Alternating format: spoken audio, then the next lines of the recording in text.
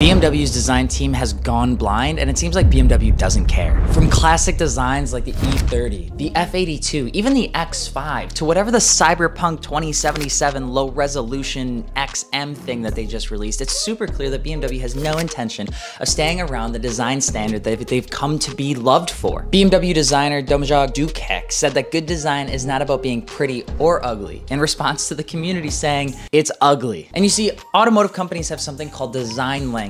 That's what makes you associated with why you like certain things in a car manufacturer. BMW has it with their grills, their wide arches on their cars, and a lot of times the leading lines that they push from one fender to the next. And the new BMWs seem to have very little of that. So the reason why you can tell why somebody is sick just by looking at them is the same reason the new BMWs look a little funky when you see them. Or maybe it's just that